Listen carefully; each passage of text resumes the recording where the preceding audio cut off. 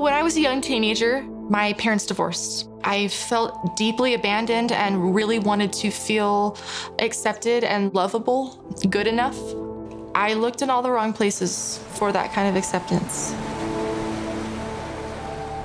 I ended up, getting involved with a boy who probably thought what he was doing was normal. Probably thought that, hey, when you party and you really love someone, sometimes you punch things, or sometimes you push them because you love them so much, and sometimes you hurt them. He had me believing it was real, that it was my fault. If I got treated physically in any way, violently, I deserved it. I went through a lot and felt completely worthless, like I wasn't good enough to have better. I got to a darker and darker place. I wanted to belong to someone that didn't want to leave, me, that wouldn't leave me. And, well, he left.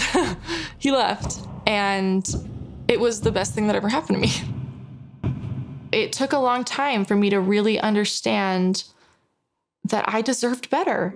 I remember telling my friends after we broke up, like, we have to celebrate, really trying to just pretend I wasn't falling apart in pain.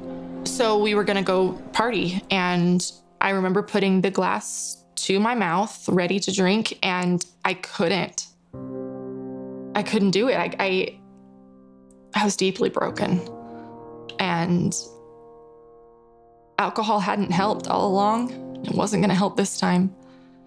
But what I had been ignoring for years was my savior. And I remember thinking that there's no way I'm going to take this step out of this massive, dark, black hole unless I really change my life and I take the Savior's hand. That being said, I hadn't dealt with all of my emotional trauma, really. At this point in time, wanted to hurt myself. I wanted to starve myself. I remember self-harming. That whole day, I remember trying to hide my scars. I remember that he has already suffered so much, and he suffered for me. And so, I look at my scars now, and my emotional scars, which it's a lifetime journey of working. And, emotions boil up sometimes it comes flooding back. And so you have to kind of rework on things to consistently address, in your heart, whether it's through prayer and or therapy, or, speaking to a loved one about the hard things that you've been through. And that's not to say that you won't still hurt, or you won't still have pains, or you won't still have things to go through.